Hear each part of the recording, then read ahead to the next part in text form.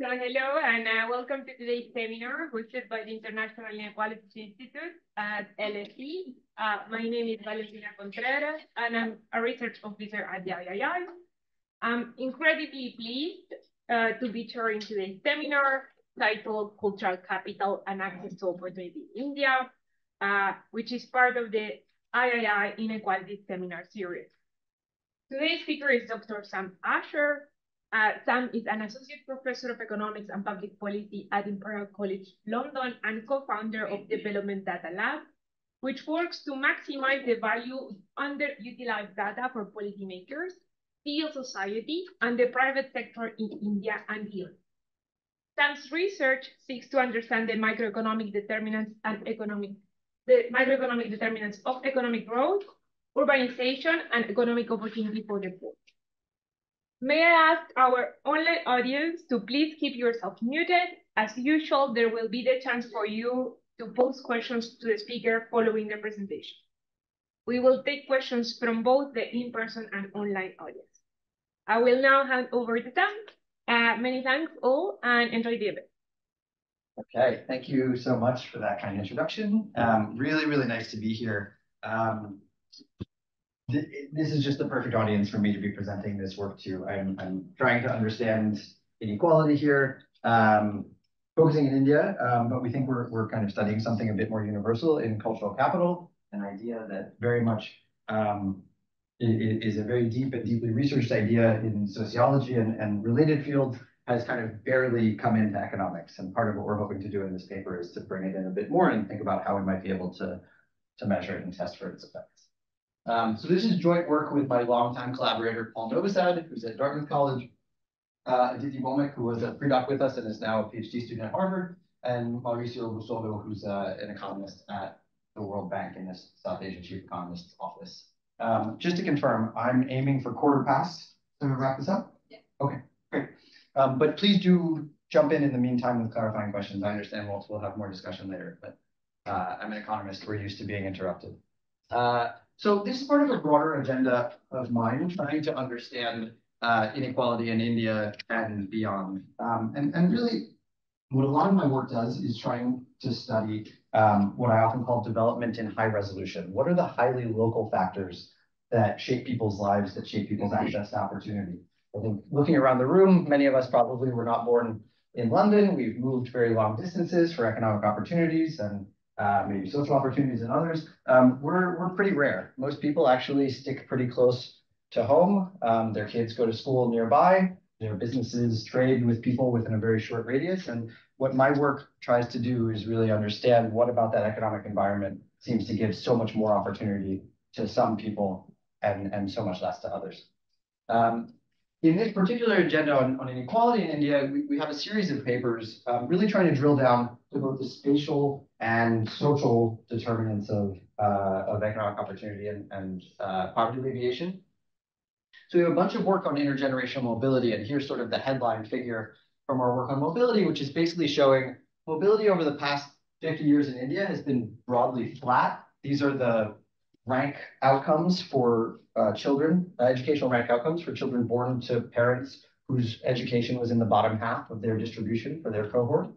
Upper castes obviously doing much better than everyone else, but major divergence between India's largest marginalized communities, with scheduled castes closing half of the gap with upper castes, while Muslims falling pretty far behind. So we have these huge cross-group differences, even though overall mobility in India has stayed pretty flat. We have some newer work suggesting that India, even though it's been growing economically very quickly over the last several decades, is one of the least upwardly mobile countries in South Asia, even compared to other countries that have much worse overall economic performance. And South Asia itself is very low mobility compared to the rest of the world. We have new work on residential segregation and trying to understand what that looks like and what are the economic consequences of the very high levels of segregation we see in India, and finding very large disparities in economic outcomes and in the provision of public goods across neighborhoods, where scheduled castes and especially Muslim neighborhoods are much less likely to get things like health centers and especially government secondary schools, with quite large consequences for the children growing up there.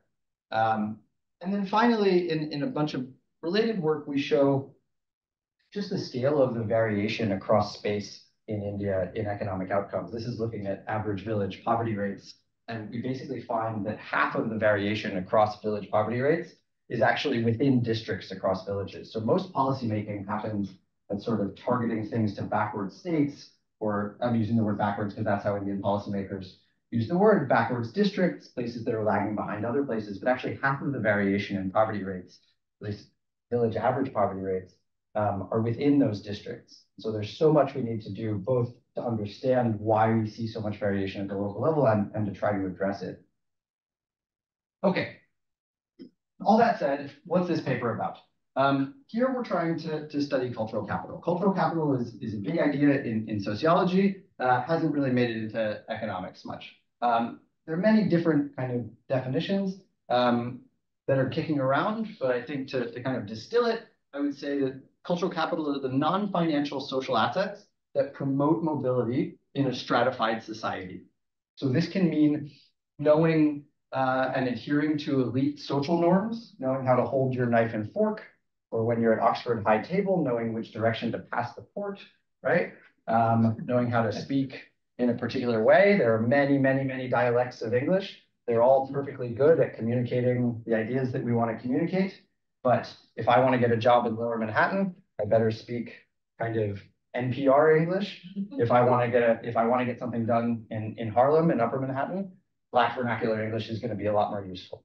So it's about kind of knowing the norms and so on, as well as the language of the people who kind of hold access to opportunity in a given location.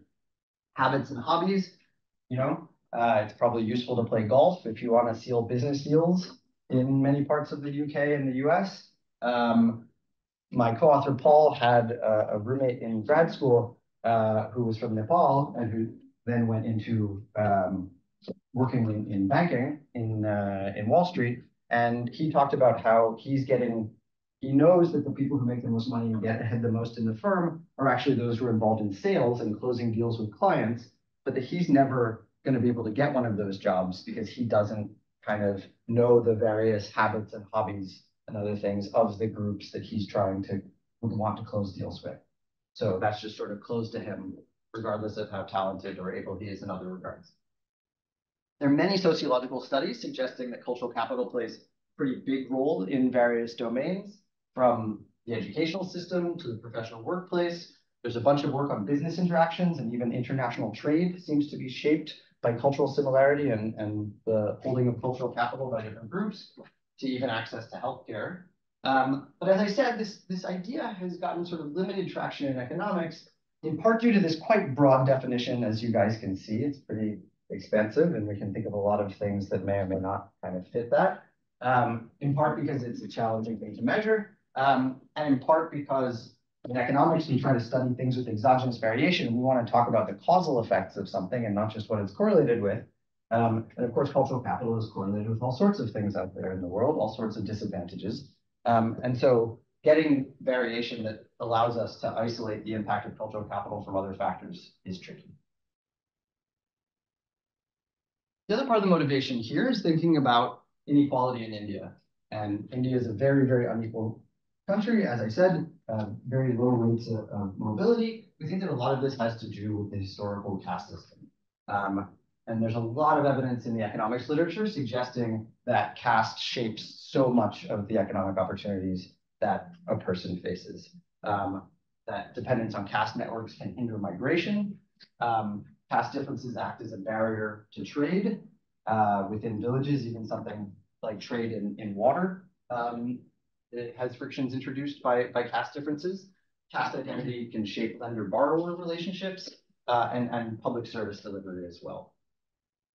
But I would point out that while India has thousands of different endogamous communities, distinct ethnic and social groups, there's pretty limited research on understanding the differences across these groups beyond the really broad categories. Again, I'm talking about economics. I think anthropologists and others who work with more qualitative methods and have often taken this stuff much more seriously, but in economics, we very rarely move beyond the very broad categories of general caste, other backwards castes, social scheduled castes, and scheduled tribes. So what are we going to do in this paper? We're going to try to test for the role of cultural capital as distinct from a bunch of other sources of disadvantage. and we're positing that it may be an important driver of intergroup inequalities. So for our working definition, we're going to try to tighten things up a little bit from the original definition I gave you and say cultural characteristics that lower the cost of cooperating with the people who control resources in a given context. Okay? And that can take a bunch of different forms. It might be that by having cultural characteristics that lower this cost of cooperating with elites, that it leads to my being discriminated against less, right?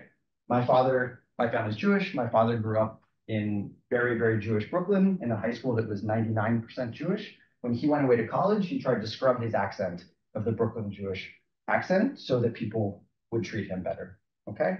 So maybe it's about reducing discrimination. Maybe it's about trust. Discrimination and trust are not exactly the same things. I might have reason to trust less the people who have different cultural norms than me, not because they're inherently untrustworthy, but because there's going to be some way that's going to make it difficult for us to work together if we have these sort of different cultural norms. It might be frictions in coordination or collaboration. So what we're going to do to get some empirical traction on this is to leverage the fact that India has nearly 5,000 of these distinct social groups. They have very different norms, customs, values, and beliefs. These things are usually quite hard to measure. We're gonna tell you how we measure them. There's obviously a huge literature thinking about how specific cultural heritages might facilitate access to economic opportunity. It might be good, inherently good to be Protestant, or inherently good to have, notions of autonomy or personal agency, or other things might just be good for your own economic outcomes. That's not the angle we're going to be taking here. The angle we're going to be taking here is that we're going to focus on the interaction of my own cultural characteristics with the cultural characteristics of the people who control opportunities around me. Okay? Because one of the reasons why we're kind of skeptical of trying to go looking for the returns to specific cultural characteristics is that if I look in India, and I just regress, say, economic outcomes on something like vegetarianism, I'm going to find that, oh, it looks like vegetarianism is really, really good for economic outcomes. But that's because Brahmins tend to be more vegetarian and lower caste groups tend to be less vegetarian. It's not actually teaching us about vegetarianism, it's teaching us about the whole bundle of things that come along with vegetarianism and how they give people greater advantages. So we're really going to try to step out of this trap by focusing on the interactions of one's own cultural characteristics and those of the people around. So in order to do this, we're building a massive new data set on cultural characteristics. So we have the digitized cultural norms, 360 distinct cultural norms of nearly 5,000 endogamous groups. These are the castes and tribes and so on in India, from the People of India anthropological surveys. Now, these were conducted between 1985 and 1992 and are an attempt to try to understand the cultural norms of every single group in India. And it was said by the people of India, of the people of India, for the people of India. This was based on a colonial exercise that was done by the British from about 1880 to 1920. Thankfully, the Indian government dropped some of the more scientific racist parts of what the British were doing, like measuring skull sizes and nose widths and so on and so forth. But it was really a celebration of the cultural richness and diversity of India. Hard to imagine it being done today. But this was done in the 1980s and generated this incredible data on India's cultural diversity. We're going to measure, in this case, an absence of cultural capital, which is going to be measuring the difference between one's own cultural characteristics and those of the dominant group in the place where one lives. I'll get into the details of all of this stuff much, much more. I'm just kind of giving you guys a bit of a sense of where we're going. So to be clear, we're really measuring only part of cultural capital. There are many, many different things that go into cultural capital, as I've already alluded. We're going to be kind of measuring the fixed component of cultural capital, those historical cultural norms that my community has, and measuring how those might be different from the people around me, right? It's not to say I might be historically vegetarian, but I can decide to eat meat. Maybe I decide to eat meat in order to gain more access to opportunity. That's not going to be what we're going off of here. We're going to be going off of what historically did your community do, and by, in that way, trying to kind of get away from the individual choices that individuals make in order to try to close this cultural capital gap, this cultural difference gap. And what we're going to find is that cultural distance from the dominant group in a given location leads to much lower educational attainment.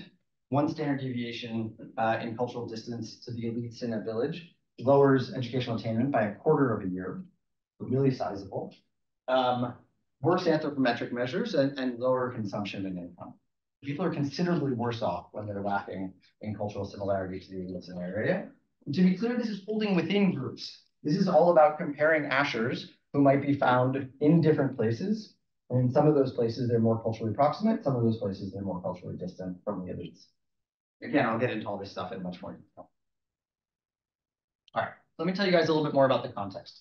Quick primer on caste in India. So when people use the English word caste, they mean different things in the Indian context. One of the things they mean is Varna. And Varna are the broad social classes in Hindu society. So these are the Brahmins, Kshatriyas, Vaishyas, and Shudras. Those are very broadly the priests, warriors, sort of skilled artisans and laborers. But that's a very, very broad categorization. And obviously, people don't always fall very neatly into them. The scheduled castes, or Dalits, or used to be referred to as untouchables, are considered avarna, not having a varna. And for this reason, often referred to as outcasts. But for people's daily lives, what often is more consequential is jati. And these are the endogamous subgroups, often within the Varna system, usually within the Varna system, that within which people marry, that have their own distinct cultural characteristics. They historically had their own traditional occupations, but dietary restrictions, various other taboos, marriage practices, these are the things that vary across these different groups. Within these groups, we have sublineages, often called gotra. We're not gonna be worrying about these right now. We're really gonna focus on this sort of level here. These are the distinct groups that make up the entire population of India, basically. These jati groups, as I said, traditionally endogamous, which reinforces social stratification. One British historian said, imagine that every person in Britain named Baker had to be a baker and could only marry other people named Baker. Okay, give you a little bit of a sense of what the caste system is like. The genetic evidence that's been coming out in recent decades is suggesting actually for 3,000 years or more of near total endogamy, where these groups have been completely distinct. The genetic record doesn't tell us about the social stratification hierarchy and whether there's been churn there, but these groups have been ethnically distinct for that long. Marrying out of caste can often result in heavy censure or even violence.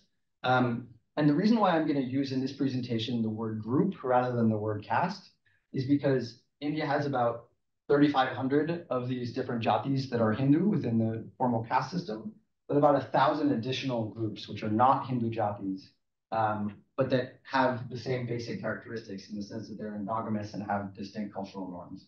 These groups can be scheduled tribes. These groups can be within the Muslim community. There are many, many different groups. Within the Christian community, even within the Jain community, there will be different groups that have different practices and cultural traditions and that emphasize marrying amongst themselves. These social groups often come from particular regions. Some groups have much larger geographic coverage than others, but are often very locally segregated. So if there's such a thing as a typical Indian village, and there are 600,000 villages in India, and obviously things vary enormously, villages are often very segregated by caste groups. And so if you're looking for someone, the first thing that you'll be asked is what their name is or what their caste is, and then people will point you to where in the village you should go. And it's often very, very clear as you cross a street or a lane that you're crossing from one neighborhood to another. Lower caste groups are often both socially and spatially marginalized, with greater distance to public facilities like schools or roads or electricity or so on. Contrast this with Africa, where a lot of the sort of cultural work in economics is being done right now based on the ethnographic atlas of Murdoch, where ethnic groups are often associated with these more homogeneous homelands. So there's a Kikuyu area or so on. But in India, groups live on top of each other. In our particular data, we have an average of 6 groups in a given village. Okay? A given village will have a dominant group and will have a number of different non-dominant groups.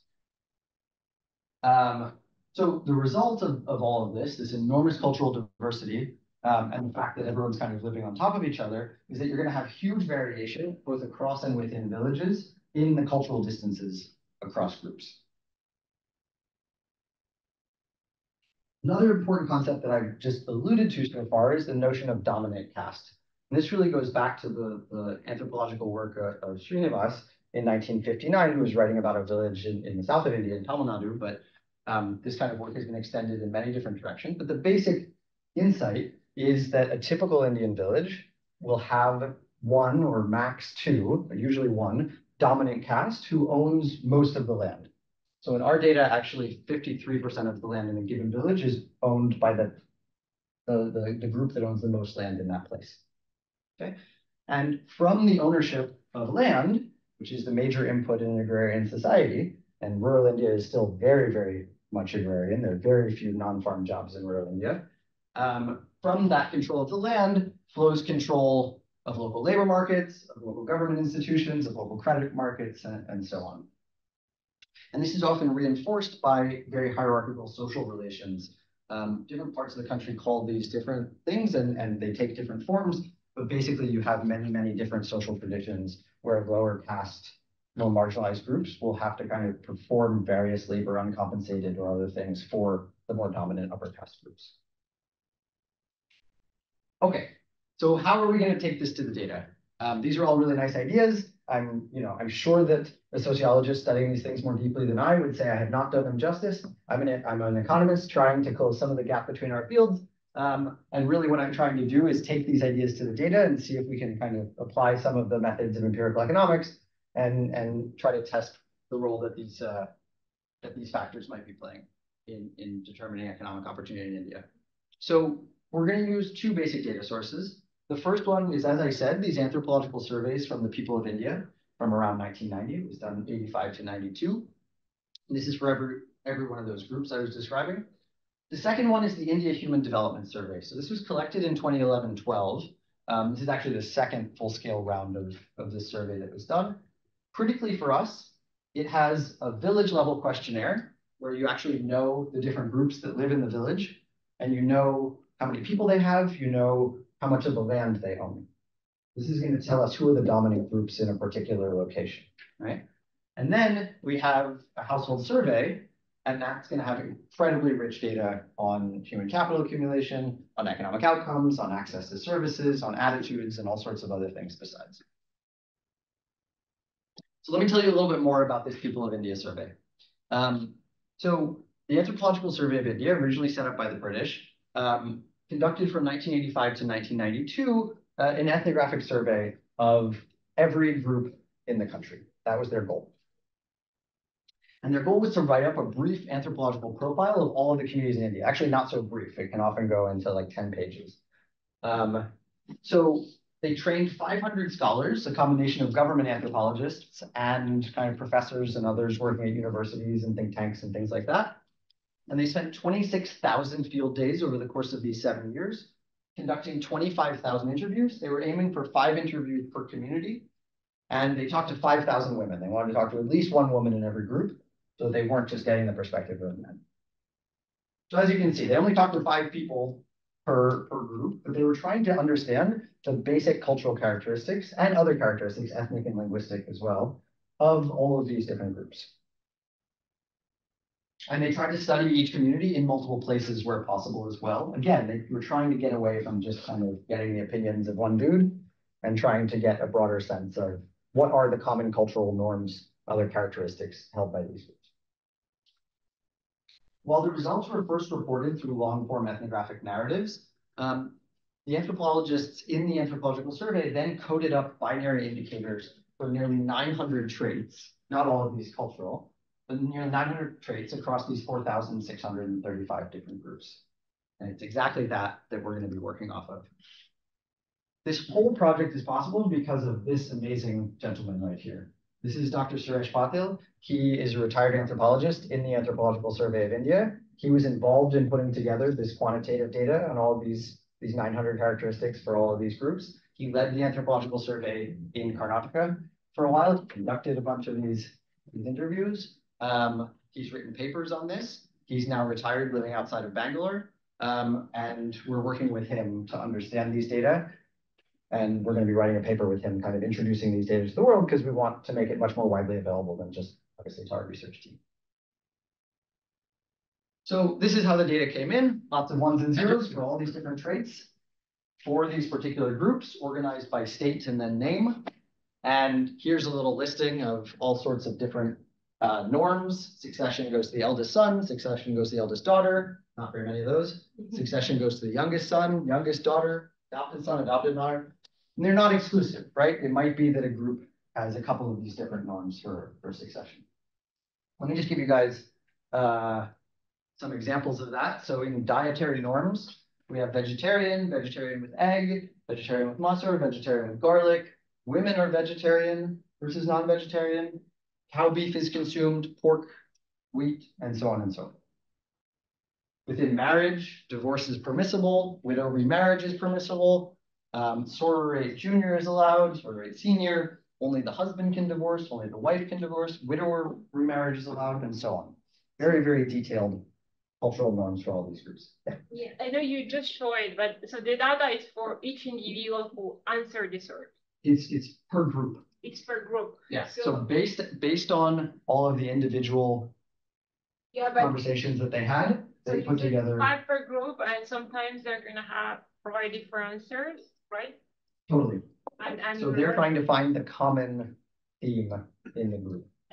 The majority of the answers, or so the training manuals are a bit vague on this, right? There's nothing to tell us what the basic norms are of this group. And so my understanding is that if they talk to some, they're asking people not what do you do, but what does the group do?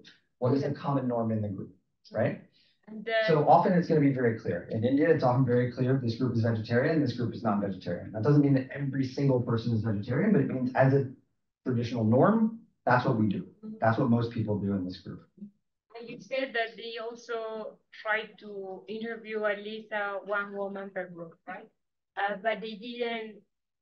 I mean, you don't know what women said versus what men said. Don't know any of this. All you have are these ones and zeros at the group level.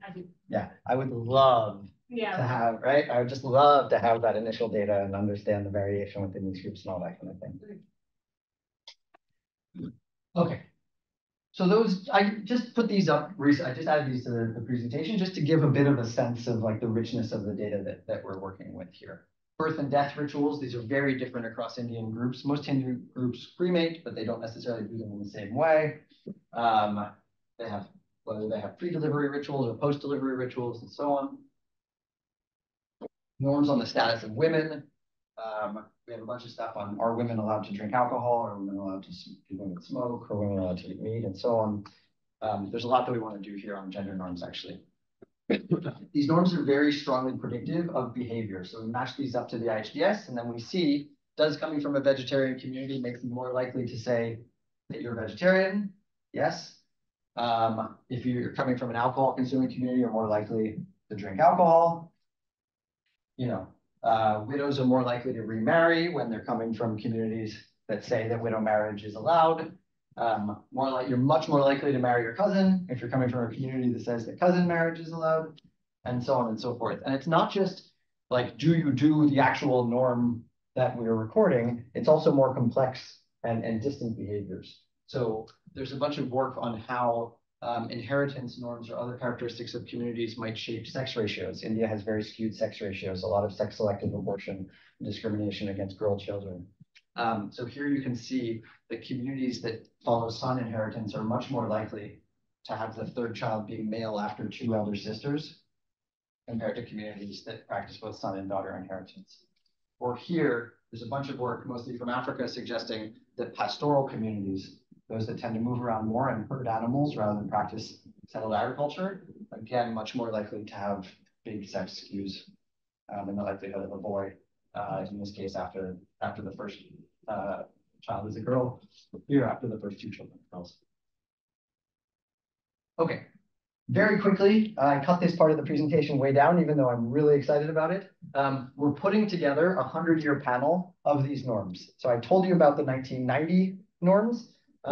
We're having ChatGPT read through 22,000 pages of these anthropological reports that the British did between 1880 and 1920.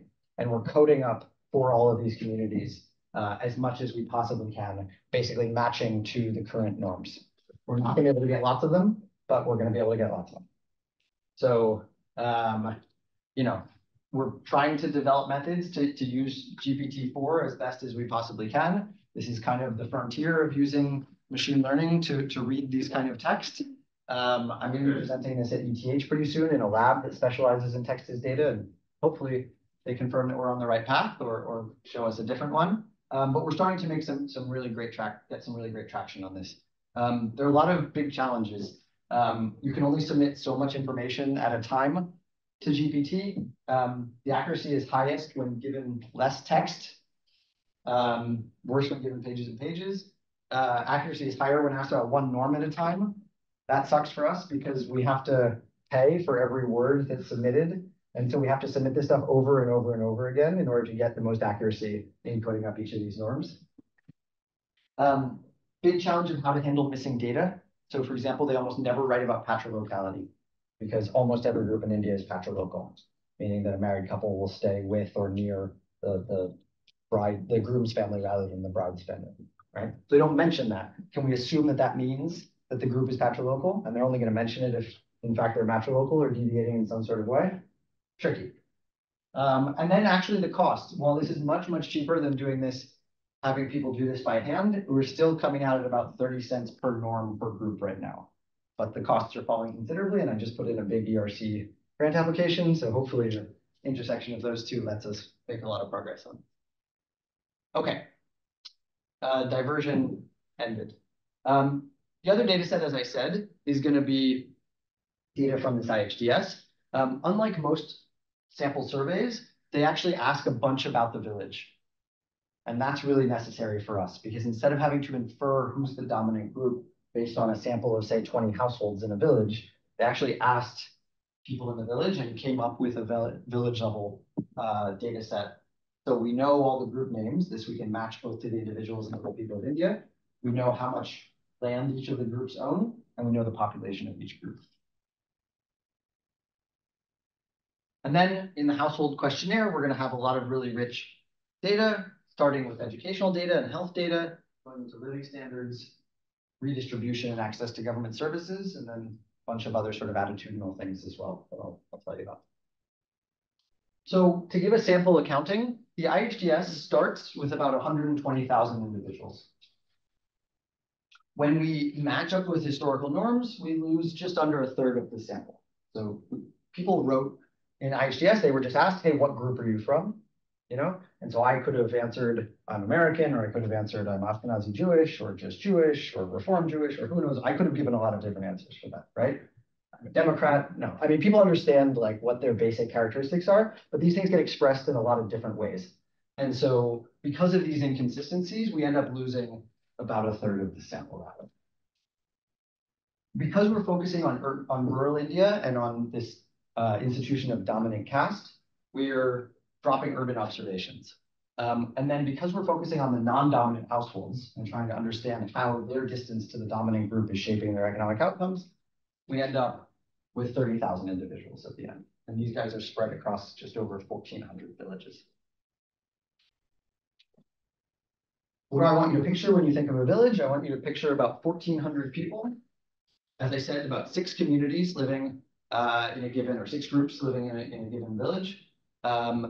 Only 87 non-farm jobs per 1,400 people. So still very, very, very heavily agrarian. Half of households own land, the other half don't. And as I said before, over half of the land is held by the single largest landholding community, or largest landholding group in a given place. In our sample, we're going to see about 24 households per village. Overall in our sample, we have nearly 900 dominant groups and almost 1,500 non-dominant groups in this. So we clearly don't have the entire 3,600 that they did the people of India data for, because this is a sample survey. Okay. The entire empirical strategy here is going to be based off of variation within groups in your cultural distance to the dominant group, to the elite group in that particular location. So picture a village where the dominant group is A and they're vegetarian, they practice dowry, and they permit cousin marriage. Group B shares 2/3 of those norms. They're non-vegetarian, so they don't share food norms, but they do share these other things. Group C only has 1/3 similarity because they don't have, they're not vegetarian. They practice bride price, not dowry, but they do permit cousin marriage. Group D doesn't share any of these. So they're the most distant in this village. But picture a different village with the same non-dominant groups B, C, and D, but there's a different dominant group E. And these guys are vegetarian, but they practice bride price and no cousin marriage. Now, B is going to be far when before they were close, because they don't share any of those norms. D is going to be close when before they were far. It's exactly that variation that we're going to be playing off of to try to understand how that shapes people's economic opportunity. So, as I said, we're going to measure cultural distance as basically just the share of norms that you don't have in common with the dominant group in your location. Okay. Now, a question I get a bunch is like, how do you want to weight these norms? We have hundreds of these norms, like which of these are important, which of these are not? I think that's an empirical question. What we're doing right now is we're weighting either by norm, basically saying, look, the anthropological survey decided to collect these norms, so we're going to count these norms equally, or we made these broader categories, marriage norms, dietary norms, intoxicants, and so on. And we're going to weight equally by category, but then downweight the norms in the categories that have a gazillion norms relative to those that have very few. Those are the two ways we're doing it right now, and they basically give the same results. You know, we're thinking of more data-driven ways of doing this, but you know, it's not obvious how you do it. Okay, so on average, the distance score is about 25%. A non-dominant group will have about 3/4 of the norms in common and 1/4 of the norms not in common with the dominant group in their particular village, with a standard deviation of about 0.1. So when you look at the coefficients, you know, divide by 10 to get the impact of a standard deviation change in cultural distance. We're going to run a pretty simple difference in differences specification. So we're going to regress some outcome. You know, do you have a non-farm job? Are you in poverty? How many years of education do you have? Do you have confidence in local institutions? Whatever it is, we regress some outcome. We're interested in beta 1, which is the coefficient on cultural distance to the dominant group in the village. We're going to have group fixed effects. So again, we're comparing the Ashers that are found in places where they're more culturally distant to more culturally similar. This is not picking up just differences across caste groups. This is all about differences across individuals within groups. We'll also have district fixed effects to control for broad geographic differences. In some of the regressions, we'll use some additional controls. We're going to cluster standard errors at the village group level, so at the level of variation. As I said, we're excluding all dominant group households. They all have distance 0, obviously, from their particular dominant group, but we're just going to throw out the dominant group households even if they're found elsewhere. But we can include these guys, it doesn't make a difference. So to be clear, the identifying assumption is that potential outcomes for members of non-dominant groups, conditional on the fixed effects of the group and district level, are uncorrelated with cultural distance. Okay. All right, let's get into it. Oh, wait, I didn't get it. So you said that there's 2 differences. 2 differences. There's one difference we're interested in, which is cultural distance. Yeah. But we're going to control for the group that you're in. So we're comparing it, and we're going to take out district fixed effects, which are basically just broad locational fixed effects, right? But basically think of this as you're comparing Ashers across different villages where they happen to be found in a place where the dominant group is a bit closer to their cultural norms to places where they're a bit further away. That's the effective estimation that we're doing. Okay, so there's a lot of literature on caste and schooling. Do we find that people get less education when they're culturally distant from the dominant group? 5 minutes. Okay, so I better move very fast. Yes, people get less education. In an econ talk, all the work is in the setup. Now we can zoom through the results. They get less education. You know, on average, actually 3 years less of education. So 0.3 years less for a standard deviation increase in cultural distance. Notice that this significance goes away for postgraduate. It's either that could be because so few people in these non-dominant groups are getting postgraduate education, or it might be that postgraduate education is not controlled by local elites, and so it ends up mattering less. That's a hard thing for us to test. We get sort of marginally significant results on height and a bit less on weight. So it looks like there's higher levels of stunting, but we don't have quite as precise the estimates on that.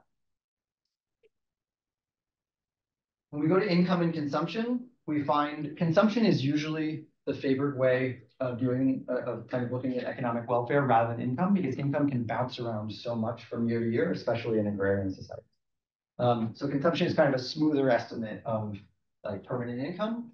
We find significantly lower consumption. This is even when controlling for education. So it's not all going through that education channel that I already showed you. Even conditional on how educated you are, you're considerably poorer when you're more culturally distant from the dominant group. And basically the same results with income with a bit more noise.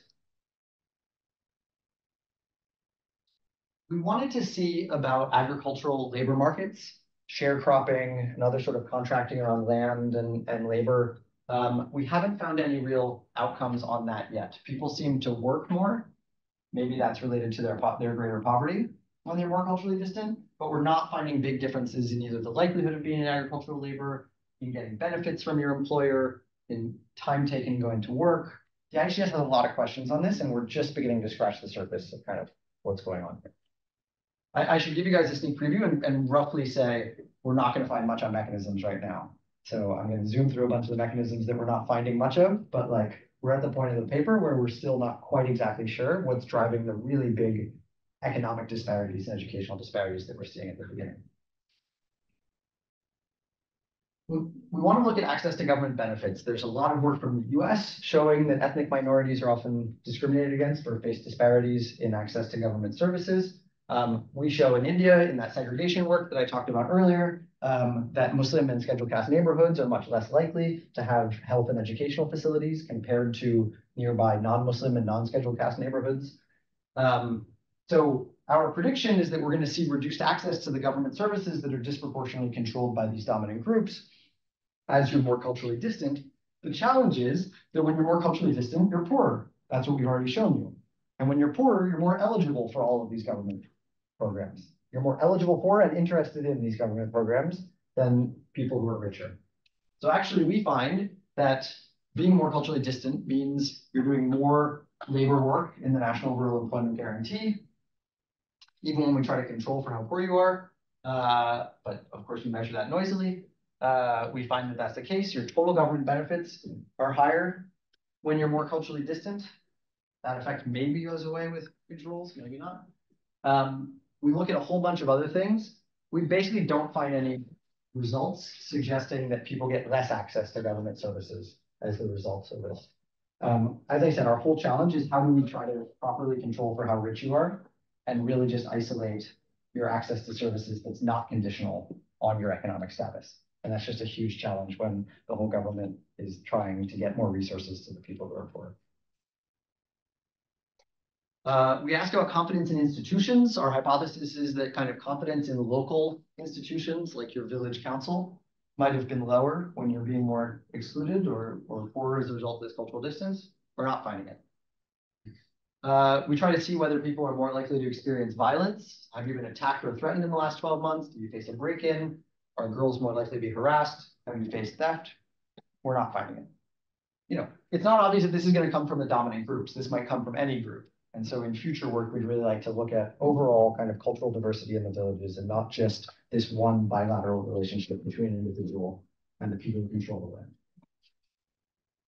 We show a lot of robustness to different weights and different measures of cultural distance. These don't make a whole lot of a difference.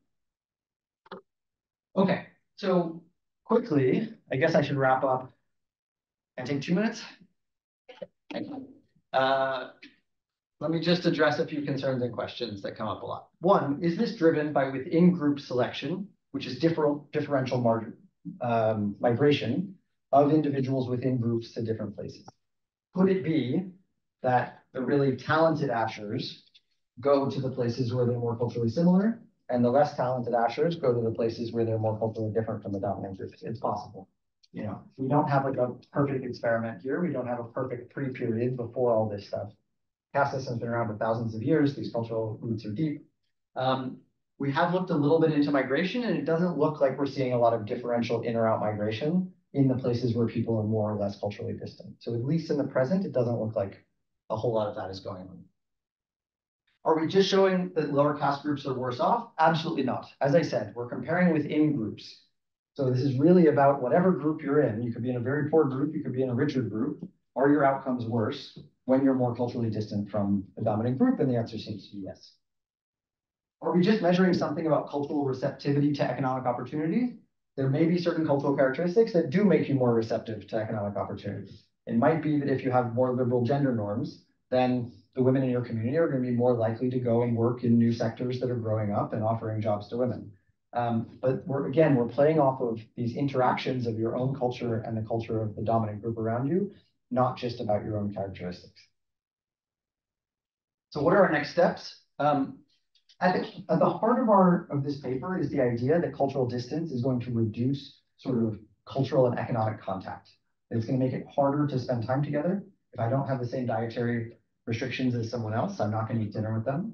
My grandparents and great-grandparents kept kosher, and so they absolutely would not share a meal with people who didn't have the same dietary restrictions. And of course, that reduced their sort of the social capital that they had with those people. In this very rich network data collected by Banerjee et al. In a series of different papers, they know about almost every interaction between every single person in the 75 villages in Karnataka. And that's going to really allow us to characterize whether cultural differences do seem to be associated with kind of very different economic and social contact.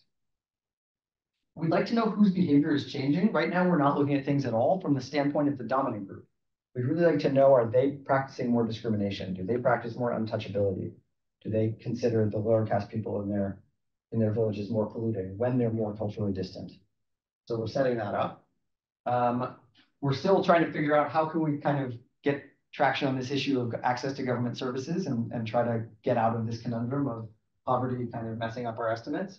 We're constructing families and outcomes, like access to government services and so on, to try to get away from the fact that we have these hundreds of different variables, both to up the signal to noise ratio and address the issue of multiple hypothesis testing and the fact that, just spuriously, some things are going to show up as significant if you run enough regressions. And finally, I'm looking into ways of getting more confident in the exogeneity of the dominant group, looking at sort of border areas where the Marathas conquered into the Deccan, into the center of India, and kind of where they stopped conquering, and therefore where they stopped being the dominant group, and just kind of focusing in on those border areas as maybe places that are a little bit more comparable, and we can get a little bit better variation in who's the dominant group. And as I've already said, this is part of this broader agenda where we're trying to put together this 100-year panel of cultural change. It'll really be the first of its kind.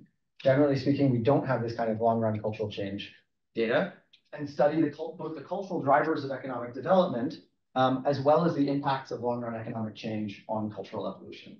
So for example, the effects of urbanization on caste and gender norms, or climate change and in-group favoritism at the local level. So let me just conclude by saying, look, I think in this paper, we show that elites control access to economic and political resources, no particular surprise there. But that cultural capital, this cultural proximity to elites, appears to be a really important driver of first-order economic outcomes like educational and consumption and income measures. As you saw, the mechanisms are definitely unclear right now. We're at that phase of the project where we're trying to figure out what's going on.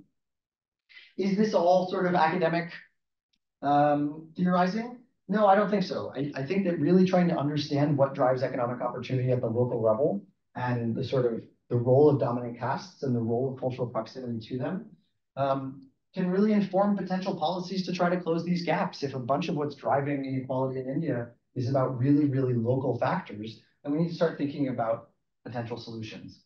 So one is to reduce the power of local elites. That can be through structural transformation, where the economy transforms away from agriculture, thereby eroding the power of these groups when they control the land, better oversight over local government institutions, and so on. It could be through investments to help lower status groups obtain cultural capital. The Central Bank of Peru runs a training course for all of the people who come in, recruiting heavily from indigenous communities in Peru to try to give more opportunities to them, to actually train them on all sorts of cultural characteristics of what it takes to succeed in the central bank and as an economist and in Lima and so on. So should we think about kind of taking seriously these differences in cultural capital held by different groups. And the third, and I think this is happening a lot in the West, and I'm very supportive of it, is broader social change to try to raise the relative status of non-elite culture. It used to be acceptable to like make fun of someone for speaking what we consider to be grammatically incorrect, right? That's no longer acceptable. We no longer think that's okay to say you don't know how to hold a knife and fork, or you're not speaking the Queen's English, or whatever else. We've changed the relative status of different cultural characteristics, and I think that's probably an important part of the sort of broader development and system of social progress. So let me end on that note. Thank you guys so much. Really looking forward to your comments. Well, thank you, Sam, for your insightful presentation. I'm going to open the floor now for questions from the audience. Online attendees can use the raise hand function to pose your questions, or place your questions into the chat, stating your name and affiliation where possible. But let's start with questions from the room. Yes. Thanks for the talk. It's interesting and made me think about a lot of things. The question I had is, and I am an anthropologist by training, is you chose cultural capital, but sometimes I noticed you were also interchanging that with social capital. And what is the relationship between what you're talking about and social capital, you know, in terms of it's not just how you bury your dead or how you get divorced, but it's about who you know, and, you know, how does that play into all of these things? Great, thank you. Why don't I that's a great question. Let me take a few questions because they might be interrelated. Hi, thank you for the presentation. It's really interesting. I'm Liz from the LSE. I'm interested in your use of the sort of 1985 to 1992 data. I'd like you to talk a bit more about using data that is 30 years old, but also, if I understood it correctly, is probably collected by white males in a sort of semi-colonial type activity. So you did talk a bit about it being 20% women who answered the survey, but how many females were actually involved in collecting the data? And what does that mean for our understanding of those cultural norms if we've got a very singular perspective on that cultural norm data gathering process? Thank you. Do we do one more? Yeah, let's do one. So George? Let's do two more, since that's the entirety of the room, and then we'll go from there. Thanks for the great talk. I think it's very interesting, and it's interesting that you also touched on the policy aspect of it at the end. I'm an anthropologist, and I work on caste. My name was anthropologist. So I'm just wondering what would be the specific contribution of this work? Because anthropologists have studied caste, and it is an area that has been exhausted in many ways. Now, to go back into the People's Survey of India that was conducted 100 years ago, 120 years ago. So there is a problem with that survey itself. A lot of those ideas that talked about cultural dominance were actually drawn from Brahminical notions of scale. Yeah. So therefore, the very fact that you're drawing on that dominant ideas of Brahmins and then using that as a way of understanding cultural capital becomes problematic. And this has been also found by anthropologists like Nicholas Dirks, who wrote his book on castes of mind, and he showed how colonial knowledge building and also the issues like the census and so on, what was so fussy into kind of very ordered, and therefore a lot of Brahminical values got crystallized in the process, and that gets repeated. And therefore, a contribution of a study going back into those data, and one with the Human Development Survey of India at the moment. I'm not sure in terms of contribution it makes, first of all, except what has been already said about caste. In concrete, practical policy terms, I think most of the people who live in the villages of India, they all understand what is dominance, what is exploitation, who needs to be given, empowered. there isn't anything that perhaps a study like this is able to contribute. I mean, this is my maybe bias because being an anthropologist, living in the field, and working with mostly from Dalit communities. Yeah. So they all know where is the empowerment is required. So I don't know how far this study can contribute to. Great. Thank you. Thanks so much. So I've seen that you have checked many things. I'm curious if you have checked spatial correlations. Yeah. Because I will expect that maybe in a region where, I don't know, the dominant groups in a certain village is similar to other groups in the nearby villages, maybe the effects you are finding there are stronger.